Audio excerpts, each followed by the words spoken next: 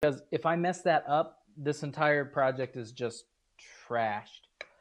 What is up, my party people? Today we are going to be building two variations of these pin holders. The first one, which is for my boss's boss, it has a spot for some business cards and two pin holders. The other one, which is for my wife, has a spot for pins, markers, whatever fits her fancy, and a horizontal pin spot. I don't have AC in my shop, and it is a scorcher out. All the fans are off so I can talk to you. So we are going to jump right into it. I start out with a few different sizes. I only wanted the business cards to occupy about half the block, and the block needed to be tall enough for the pin. Cut out the design, and oh, beautiful, full, spacious skies. I have this solid oak stair tread that I'm going to use because it's about 1 inch thick. Then I went ahead and picked up a piece of poplar and another piece of that red oak, and I'm just going to layer them like so, and then mirror this onto the bottom to give it a little bit of thickness. I set the table saw to 4 inches. Since the boards will shift and slide around during glue up, I left about a 1/2 inch of oopsie room to trim off later. Set the table saw blade to 1/8 inch over the material height. Rip down all the lumber to size, and again, I'm leaving a little bit of oopsie room. I mentioned that this is an oak stair tread. At the big box stores, they usually have oak and pine stair treads that are 1 inch thick, and they are relatively inexpensive compared to the other 3/4 dimensional lumber. This piece started out as a 12 by 48 inch chunk for only $25 where I live.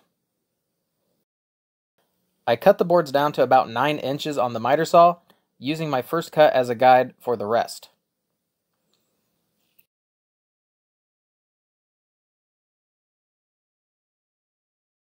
So I got my clamps, I got a little bit of salt, and then I got some sacrificial boards so that way I can clamp them down and it won't affect, and I don't have to try and sand out clamp spots.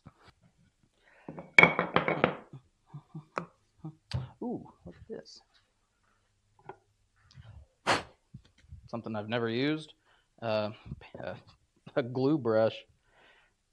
All right, so the surface is ready to go. Oh, man. Oh, okay. She does not have a safety seal on her. She just doesn't squirt out. Why doesn't it squirt out? Uh-oh. Here we go again.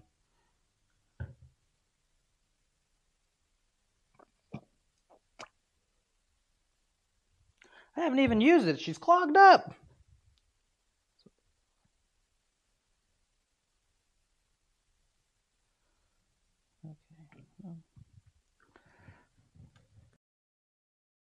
All right, forget everything I've said about that glue. We are going to use a Titebond 2 because it's ready to go. Apply a generous amount of wood glue to the boards, spread it around to cover the entire board surface. This is called glue surface. And the more of it you have, covered in glue of course, the stronger your bond will be. Oh, the most cool thing. Guys, watch this. You take a little salt, sprinkle them in there, and the granules will actually keep it from sliding around. That's fun. Clamp your boards together. Harbor Freight is the best place to find cheap clamps, like these, which will get you by just fine. I developed a habit of alternating my direction of my clamps. If all of them had the handle on the same side, it would be hard to turn, but also because unlike parallel bar clamps, there is a slight directional force being applied downward. A little bit of glue is squirting out right there. Not too bad. That one is ready. On to the next. Rinse and repeat for the next pin holder. And ladies and gentlemen, I don't want to see any brand battles or jabs about why you would want to make a low-shaped pin holder. If that is a concern, just skip past this part when I cut out the shape.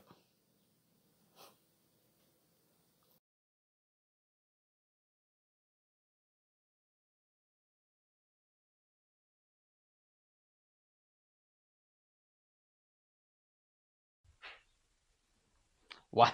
Oh, wasn't supposed to glue this one, guys. Luckily, this didn't touch, I guess. Woo! Again, if you plan your projects, this wouldn't happen to you. I really don't know how that board levitated and had less than a pea-sized drop of glue on it. It was probably the salt. Throw some clamps on it, and one more clamping life hack. If you put a small piece of tape over the top of the bar, it won't get covered in glue. Most of the time you can just pick the glue spots off once the glue has dried, but save yourself some time.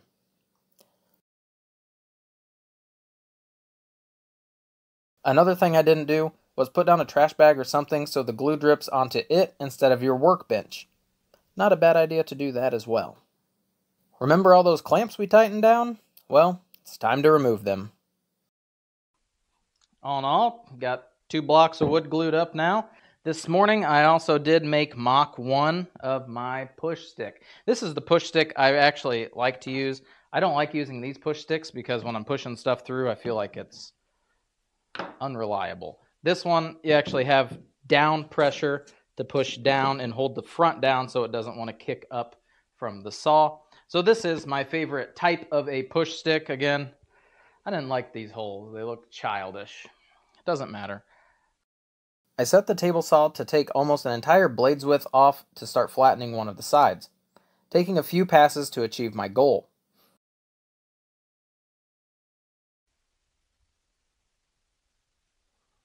The bigger pin holder, I set the saw height to a little over half the thickness, since 3 inches is a lot for my portable saw to do all at once.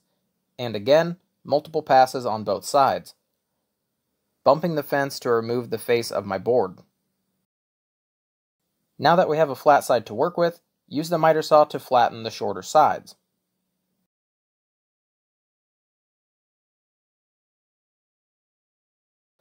I only made one side of the Lowe's pin holder flat and realized in order to cut the business card holder, I would need the top to be flat as well, so I made that correction. This is the only template we will need, and it is for the business card slot. I have some birch plywood scraps I'm using. First, I cut 2 pieces a smidge larger than the business card itself. I want the cards to fit loosely in the holder. Then I measured the other sides, which this clip is full of errors, and drilled them so I could Craig screw them together. Just a quick PSA announcement that nobody told me. The cards don't go like this, they go like this. So it doesn't have to be this size. It actually needs to be like that size. Shoot. All right, back to the drawing board. And so, I cut and drilled the Craig holes again. Ensure the boards are flat against each other. I just use my clamp, but the router will be riding along the top, so you will want a nice flat surface. I use my impact to get the screws close, and since I am screwing them into the same direction end grain, I finish them off by hand to prevent them from splitting out or cracking the plywood.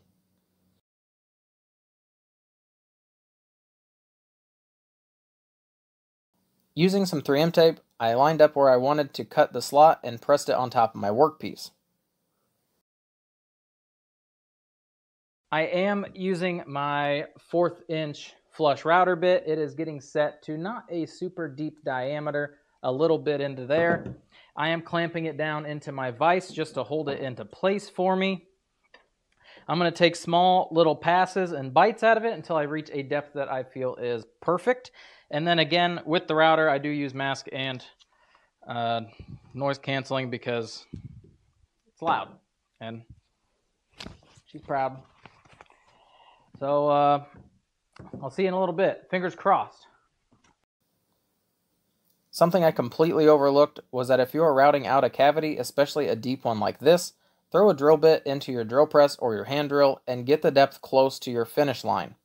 This will remove a good chunk of material and put less strain on your router and less stress on your bit. So far, it's perfect. So that is as deep as this smaller router bit could go. So now we are going to be stepping it up into a little bit deeper, a little more scary router bits.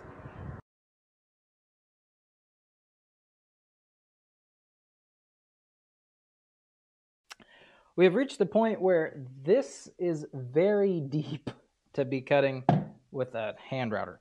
So I can take this off, and honestly, the flat part of this top template is going to become our guide. After each pass, I bump the flush cut router down about 1/8 inch to 1/4 of an inch each time. Spray a little contact adhesive and align the cutout to its desired location. I trimmed off the extra whoopsie room for the bottom. What is this, Error Appreciation Month or what? So, I lined it up to my center piece, which is perfect. However, I can't cut this off because that's where the piece comes to the top. So, I'm going to have to just match this side to this, so that way these little cutouts are the same size. And also, this is going to have to get moved to over here, because I need at least this much clearance. After a few more mistakes, we have our final cut line for the logo.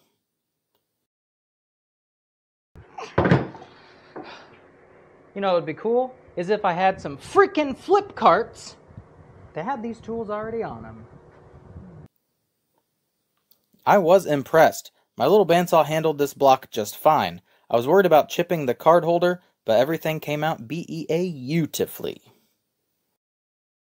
Then I sanded. And sanded. Switch sanders.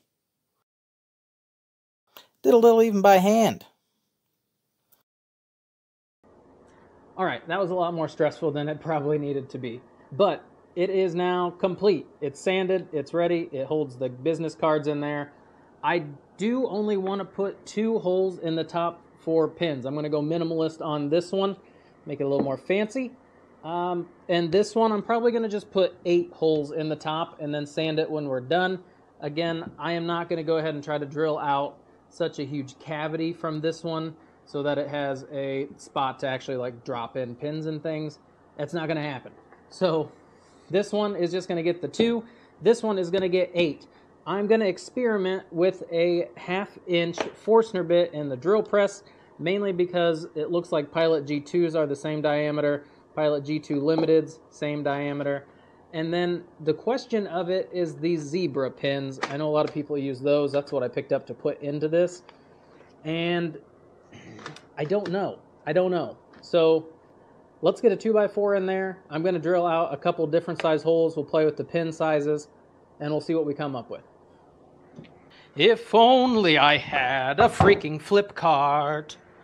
Maybe one that's on wheels. Seriously, after this project, we have to make the flip carts. I'm tired. Tired of picking this up.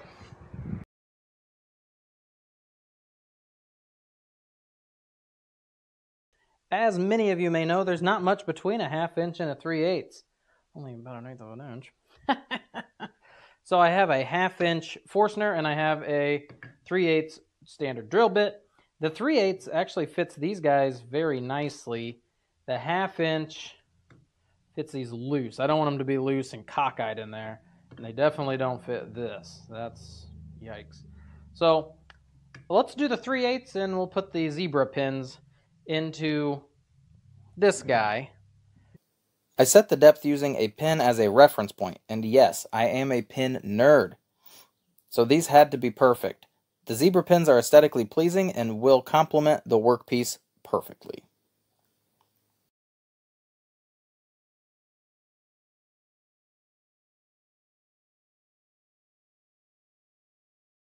I mark a few reference guides on the top of the bigger block. Again, I am going for a minimal approach, and the more holes you want to drill, the more likely it is that one of those holes will not be centered with the rest.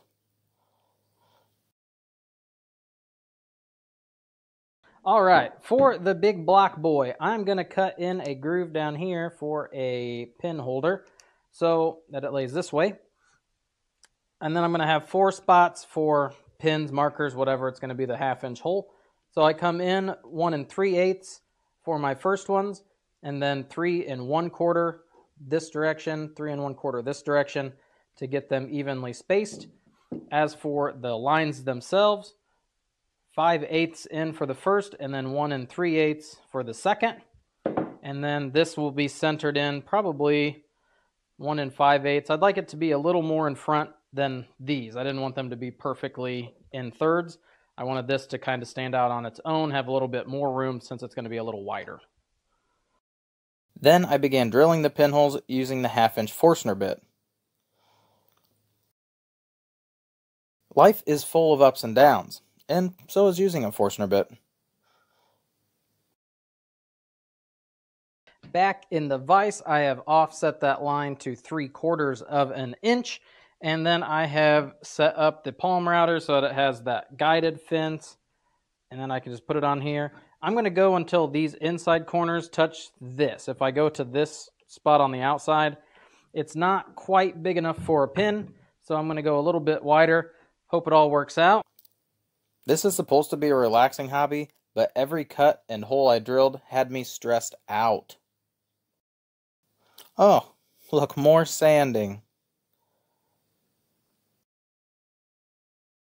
I threw some fire at my wood burner and stamped the bottom with my name. The larger pin holder was stamped on the front since it's our last name.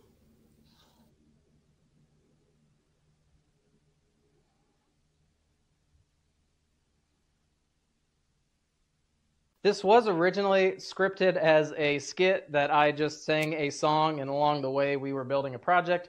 But with YouTube copyright strikes, I was like, singing to a tiny dancer, and I miss the way you'll make me feel, and it's real, and we watch the sunset over the castle on the hill. And that's how cool it could have been, but I didn't write the song. I get it. All right.